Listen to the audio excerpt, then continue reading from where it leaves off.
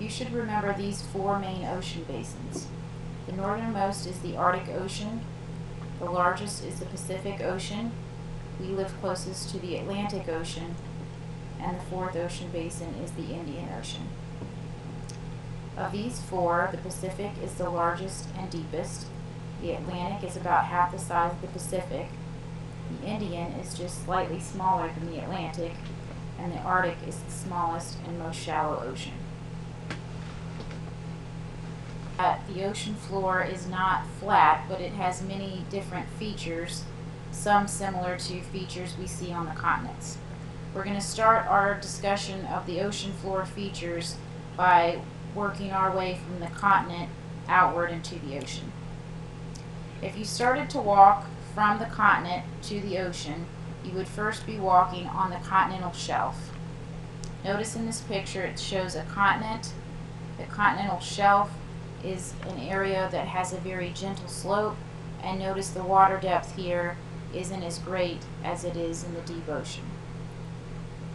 The continental shelf is important because it contains mineral deposits like sand and gravel, which humans can use for resources in different ways. And we also find large reservoirs of oil and gas in the continental shelf area. We'll talk about these more later. The continental shelf is further very important because 90% of all the living things in the ocean are concentrated in this continental shelf area.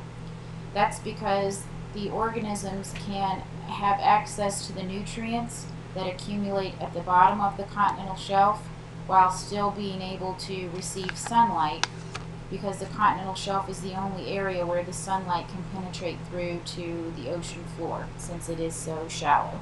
So these are very important fishing grounds.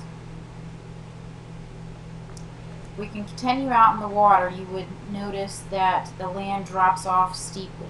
We call this the continental slope.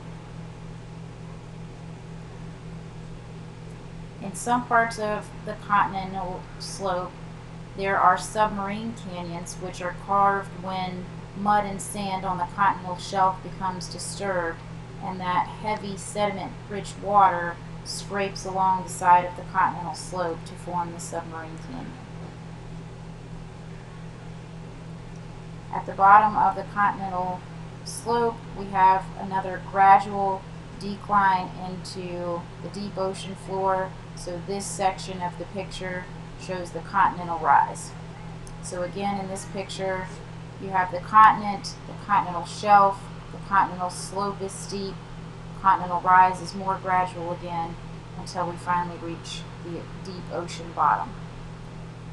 The flattest parts of the ocean floor are called the abyssal plains.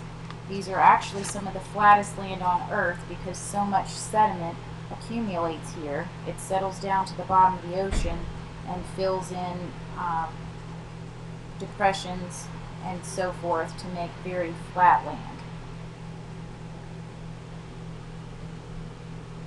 Down on the abyssal plains and in the deep parts of the ocean, all the water is very cold, except for a couple places we'll talk about in a minute. It's also very dark.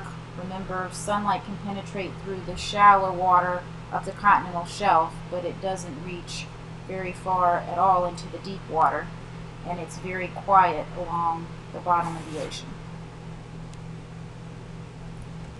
See, this is an artist's representation of what a deep sea trench might look like.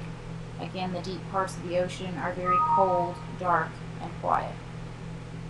Again, here's a picture of all the features we just talked about.